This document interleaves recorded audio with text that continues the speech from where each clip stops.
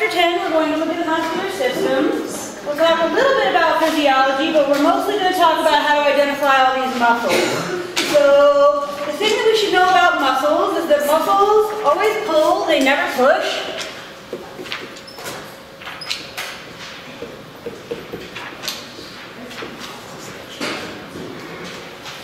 And they've got two attachment places. What's called an origin and an insertion. In general, our origin is the less movable attachment.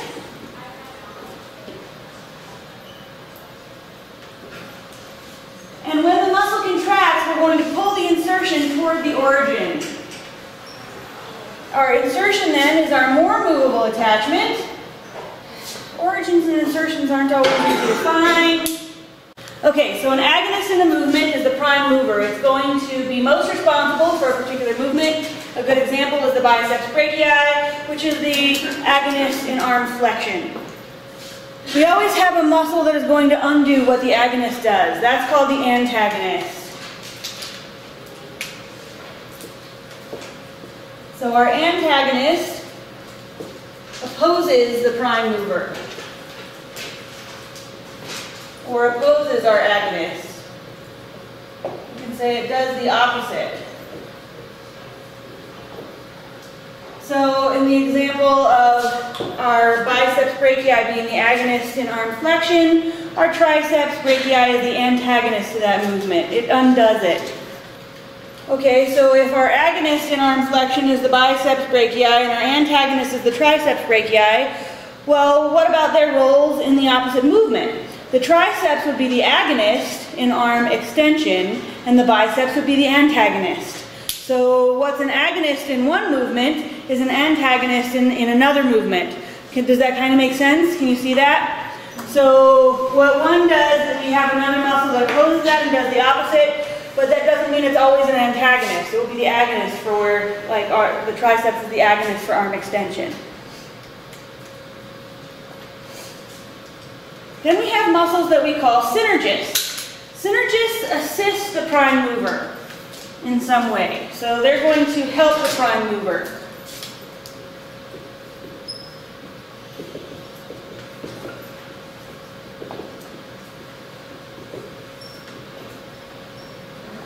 Keeping biceps or arm flexion as our movement, then a synergist would be your brachialis. It helps.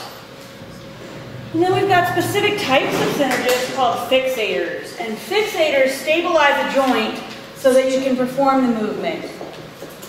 So a fixator is a synergist because it's assisting the prime mover, but it's specifically holding another joint still. So we'll say it's a synergist that stabilizes a joint. And in this example of the prime movement that we're talking about being flexion of your arm, then a synergist to that could be your a fixator to that could be your deltoid. And this makes sense if you think about curling 50 pounds. So if the prime move is to flex that 50 pounds, then we really have to stabilize that glenohumeral joint so that the only thing that's moving is your arm lifting that 50 pounds. So your deltoid fixates that joint. It keeps your glenohumeral joint stable so that you can do this movement. All right, so then some generalities that we can use to figure out what muscles are doing or what movement they're helping. We can say in general, a muscle that crosses the anterior side of a joint produces flexion. So we can see that. Your biceps are on the anterior and they produce flexion. Some of these generalities don't apply to like the knee and the ankle. The lower limb is rotated, so it's kind of opposite. And also when you bend those joints, you can get a little more movement. So if you look at the anterior compartment of your arm, all of those muscles are flexors. The posterior compartment of your leg, those muscles are flexors. So then also another generality, a muscle that crosses the posterior side of the joint produces extension. Again, this is going to be different in the leg. So we could say posterior arm and anterior leg produce extension. Okay? A muscle that crosses on the lateral side of the joint produces abduction. So your deltoid abducts your arm. And a muscle that crosses the medial side of your leg produces adduction. Or, sorry, the medial side of a joint produces adduction. Next, we're going to talk about the rules for naming skeletal muscles. I'm not going to write them down, I'm just going to talk about them. So we can name skeletal muscles based on their location. So biceps brachii, found in the brachial region. Biceps femoris, it's one of your hamstrings, found in the femoral region. So that's the first thing. Temporalis, found here above your temporal bone. So we can name muscles based on location. We can also name them based on shape. Deltoid refers to triangle. This is kind of a triangularly shaped muscle. Trapezius is a trapezoid shape. You don't have to know rhomboideus, but this muscle right here looks like a rhomboid, and this is rhomboideus major. So we can name them based on their shape. Then we also name them based on size. So I will write down about our sizes. So we can have like our adductor longus, and the opposite of that would be brevis.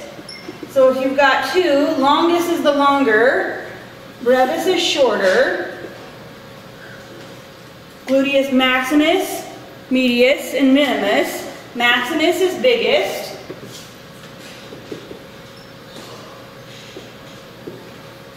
Medius is like an intermediate size or middle size. Minimus is the smallest.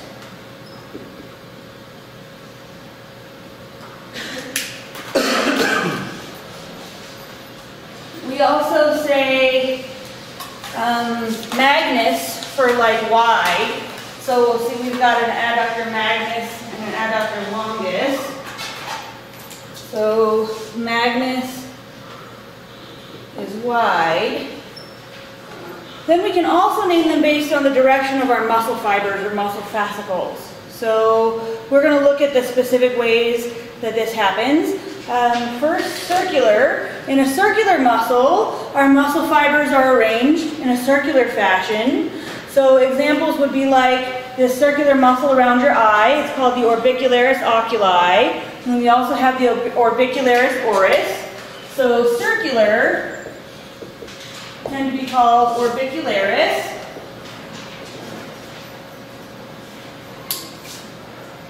We can also find muscles where the fibers or fascicles run parallel to each other. A good example of that would be your rectus abdominis here in the front of your abdominal wall. So parallel is just like it sounds, our muscle fibers are running parallel to each other.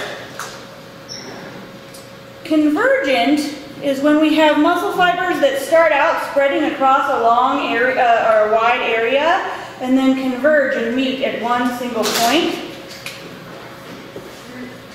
So for convergent, we can say our fibers are spread out over an area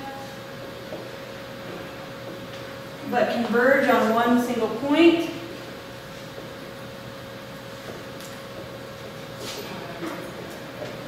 A good example of that is pectoralis major, here in the front of your thorax. So it's spread out across your mammary region here, and then converges at one single point right here. So that's an example of a convergent muscle. And then we have pennate muscles. Pennate muscles kind of look like feathers.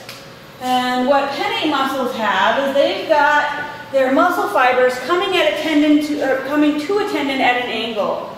So they look like feathers. And we'll say that our fibers, our muscle fibers, approach a tendon at an angle.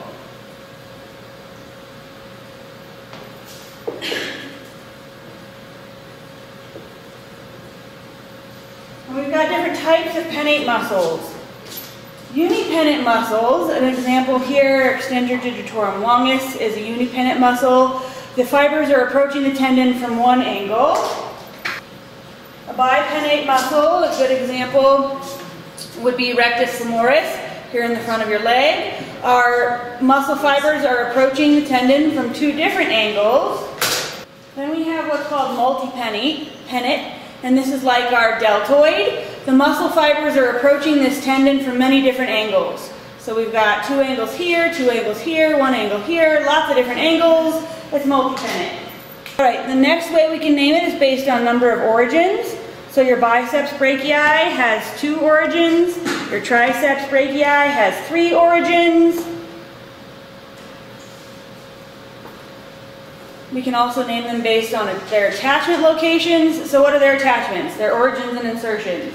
So that counts as one thing. Our attachment location would be like your sternocleidomastoid is this muscle of your neck that attaches to your sternum, the manubrium of your sternum, to your clavicle, that's the cleido part, and back to your mastoid process. So it's the sternocleidomastoid. So it's being named based on the attachment location.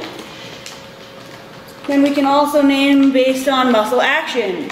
Rectus femoris keeps you erect. Rectus abdominis keeps you erect.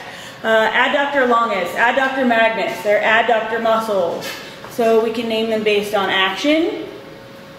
Then the last thing we're going to talk about before we start looking at specific muscles are lever systems. And this is what's being created as our muscles pull on our bones.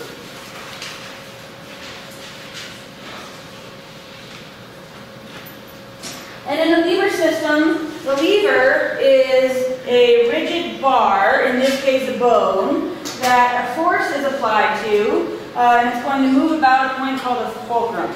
So for lever, we can say this is a rigid bar that rotates around a fulcrum.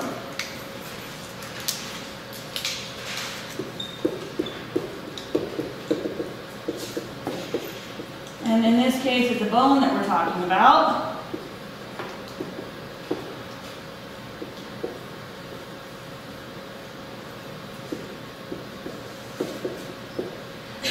And our fulcrum in this case is going to be some kind of joint. So our bone is going to move around a joint.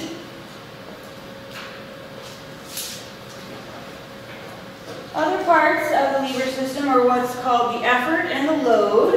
And the effort is the force that we're applying to the lever to move the load. And in this case then, that is the force of muscle contraction. So the effort is the force applied to the lever to move what we'll call resistance. The resistance is our load that we're going to move, and the force applied to the lever is our muscle contraction. And our load is the resistance that has to be moved by the effort. So this is your bone, your skeletal muscle, and whatever it's moving. That we have where we can either work at a mechanical advantage or a mechanical disadvantage. So in a mechanical advantage, you are able to move a heavy load with a little bit of effort. And you're able to do this because our effort and our load are very close together. So when you're working at a mechanical advantage,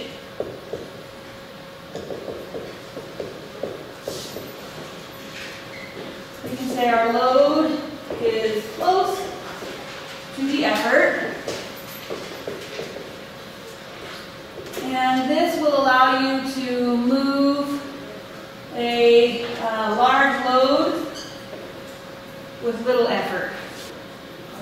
You can also work at a mechanical disadvantage, and what happens in a disadvantage is that our load is far away from our fulcrum, and our effort is close to the fulcrum, so we can't move as much, but we can do it faster. So our effort's not far either, but our fulcrum is closer, whereas in a mechanical disadvantage, our effort is far from our fulcrum,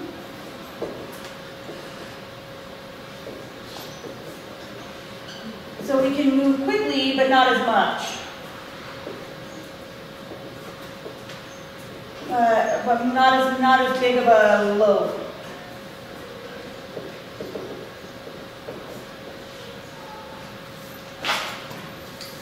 So if we're working with a mechanical advantage, our effort is close to our fulcrum, which is close to our load. And in a mechanical disadvantage, our fulcrum is far from our load, our effort is between. This gives us speed, but not as much strength. So we have 3 different classes of levers. And in our first class lever, our fulcrum is found between our load and our effort. An example out in the real world that we use would be scissors. In the first class lever, our effort is between our fulcrum, is between our effort and our load. An example would be scissors. An example in your body would be like when you pull your head back. So in the first class, our fulcrum is between our effort and our load.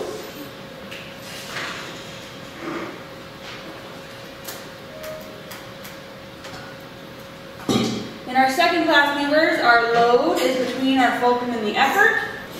An example out in the real world would be a barrel, a wheelbarrow, where we've got our fulcrum, our pivot point at the end. Our load, the work that we have to do is in between, and the effort is applied to the opposite end.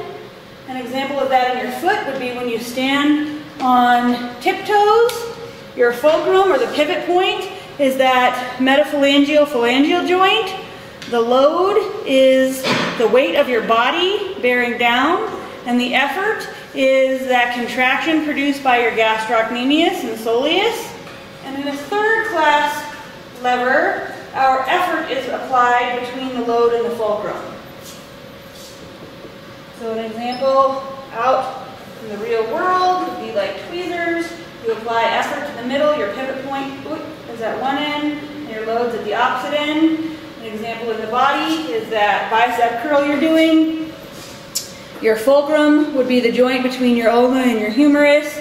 The load that you're overcoming is the dumbbell in your hand, and the effort is being applied by the biceps brachii.